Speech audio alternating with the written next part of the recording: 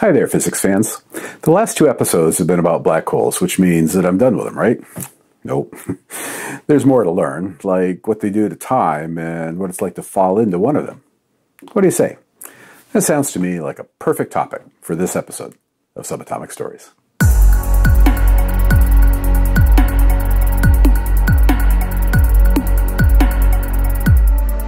Black holes are locations of super strong gravity.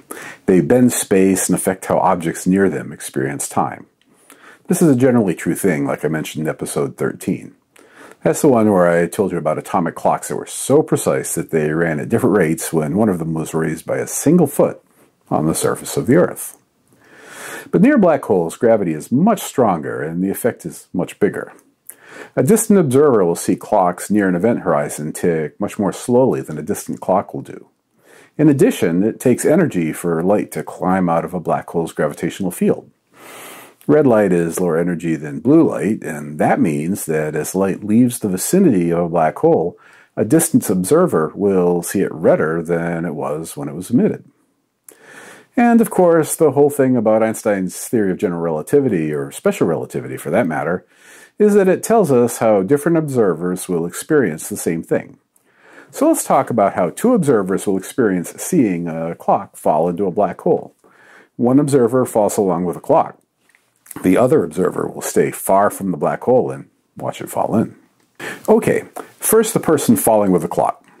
General relativity says that a freely falling clock doesn't experience anything weird, so it just falls in. Plop. That's it. Well, it's a bit more complicated than that. The simplest form of relativity describes the behavior of a tiny object, what mathematicians call a differential volume. But that just means so small that gravity is the same everywhere inside the object. But real clocks have a size. Thus, for a real person who is in round numbers 5 or 6 feet or a meter or two in height, they have to take into account the fact that the amount of gravity changes rapidly with distance to a black hole. So, if they fall feet first, their feet will experience more gravity than their head. The extra force on their feet will pull them apart in a process that's called spaghettification. It's a colorful term for what no doubt would be a grisly and painful death.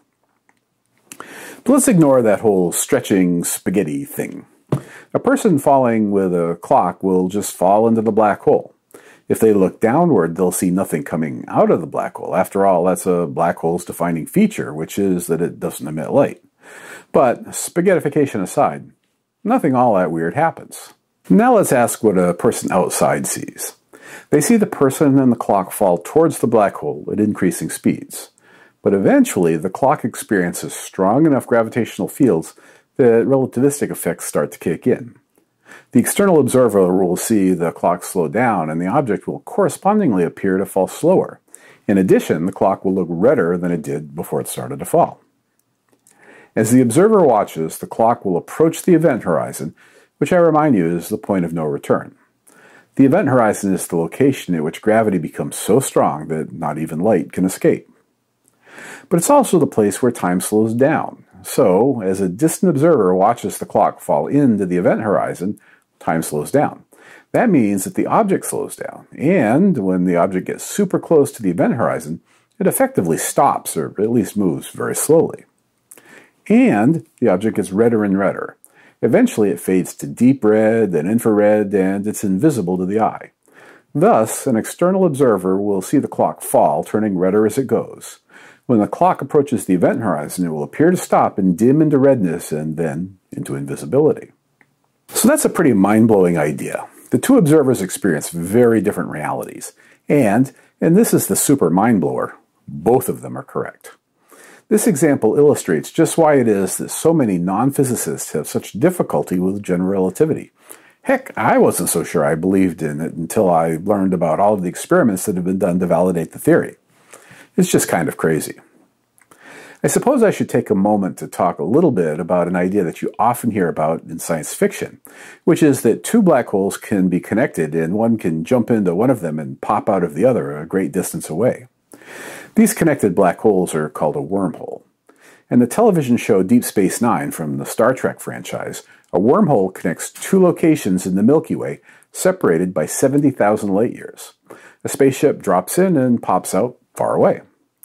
But, as we've seen here, this is just impossible. First, the spaceship would get ripped apart by spaghettification. But secondly, an outside observer would never see the spaceship enter the black hole, and even if it did, the black hole on the other side of the wormhole is, after all, a black hole. Light can't escape from it, so a spaceship certainly can't. So wormholes might exist in some theoretical and mathematical sense. It might be true that space-time can be connected between wormholes. But the idea that they'll be useful as a means of transportation is just really incredibly silly. Okay, so that's a bunch to think about. What sort of questions have we received? It's question time. I love the question part. Let's get into it. Many viewers asked about what happened to be noisy dishes in the background and speculated that some cleaning up was going on. But if physics wizards don't need to cut their hair, they certainly don't need to deal with such mundane things as dishes. I'm not saying that it was a soundtrack to make a Time Lord more relatable to mortals, but I'm not saying it was either. True Seven himself and others admonished me for mispronouncing Karl Schwarzschild's name.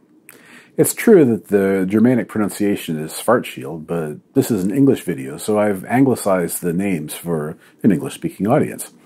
It's not personal. French-speaking viewers tell me that I don't get de Broglie's name correct either. I'm sure they're right. But turnabout is fair play. I give you all permission to pronounce my name in whatever way sounds best in your language of choice. Deal? Christian Carden and many others noticed the 1.7 second delay between the arrival of gravitational waves and gamma rays and the collision of two neutron stars in a galaxy called NGC 4993.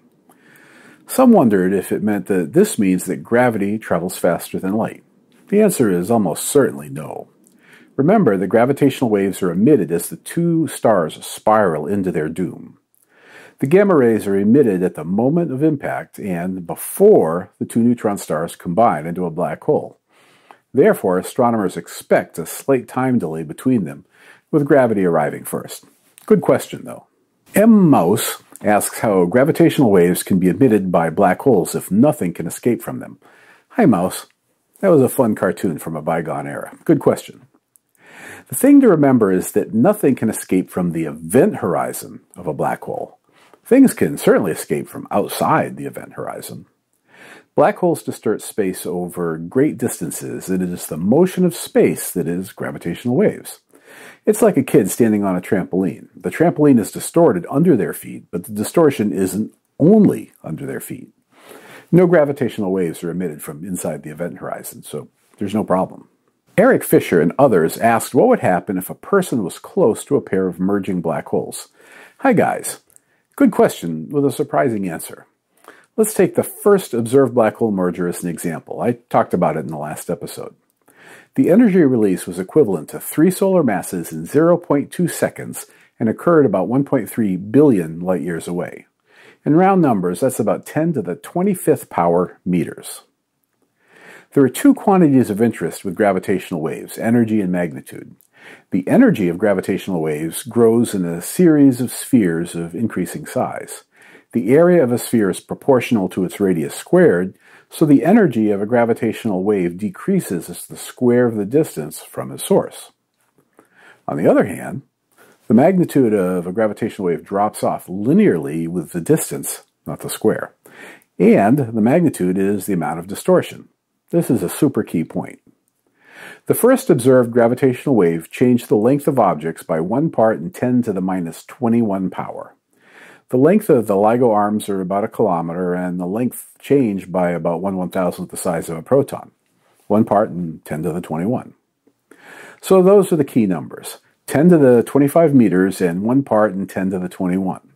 And of course the magnitude changes linearly with distance. So suppose the merger was 1 billion times closer, just 1.3 light years away. That would make the change in length due to the gravitational waves 1 billion times bigger, enough to change the height of a person by about 10 to the minus 12 meters, or less than the size of an atom. A black hole with a mass of 60-ish solar masses located just a light year away would play havoc with the Oort cloud and fling comets toward us. And that's without gravitational waves. The event horizon of a black hole with 60 solar masses is about 50 miles or 80 kilometers. So what would be the effect if we were about the same distance away from the black hole as we are from the center of the Earth? Call it 10,000 kilometers, give or take. At such a distance, the spatial distortion due to gravitational waves on your height would be about a millimeter, so you'd probably not notice. And, of course, at 10,000 kilometers, the simple gravity of the black hole would be immense. A person with a mass of 100 kilograms, or about 200 pounds, would effectively weigh about 800 million kilos, or just shy of 2 billion pounds. The bottom line is that the gravitational waves are not dangerous, even if you're close. Gary Generous asks if gravitational waves can give us an insight on the structure of the universe beyond the visible universe. Hi, Gary. The answer is no, and we can know that quite definitively. Since gravitational waves travel at the speed of light, by definition, we cannot see them from beyond the visible universe. The visible universe and the gravitationally accessible universe are one and the same. And finally, Optimus Wombat loves my youthful enthusiasm. Hi, Optimus. Love the name. I don't know about youthful, but I'll take it. And enthusiasm is a great setup for the close. You know the drill. Like, subscribe, and share. We all should be enthusiastic about such exciting physics because, well, you know, even at home, physics is everything.